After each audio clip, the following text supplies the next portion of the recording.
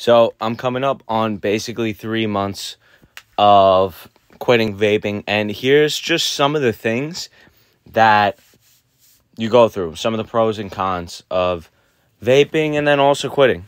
So the first thing was when I was trying to quit vaping, let's say it was like half of a day or like a full day of quitting, I would immediately look at somebody. It could be a friend, an acquaintance, even a celebrity, whoever it may be, even anyone on TikTok. If I saw someone vaping, immediately my brain is like, okay, they're doing it. They're probably okay, so I could do it.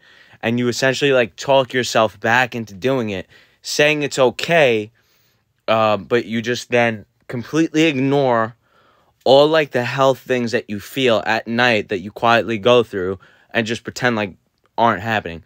Now, there's another thing that happens.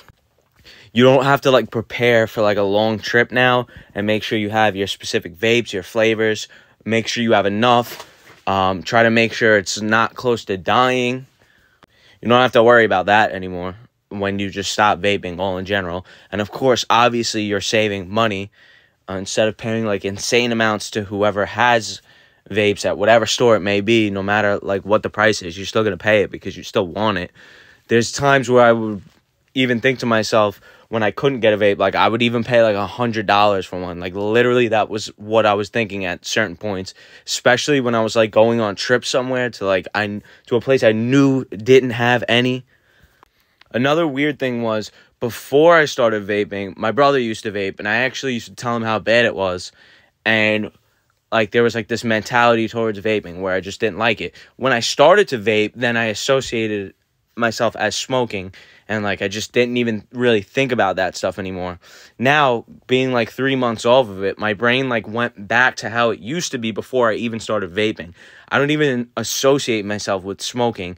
And now it actually started to smell weird to the point where I knew if I hit it, number one, I'm going to get the craziest buzz that's going to just absolutely destroy me in a disgusting way.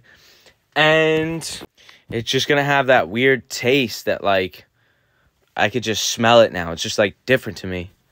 And especially if you're doing it and hiding it from somebody, you don't have to, once you quit, you don't have to lie to anyone anymore or try to hide it or take like sneak puffs and pretend like nobody smells it or try to spray like air freshener if you're the person that has to hide it from somebody.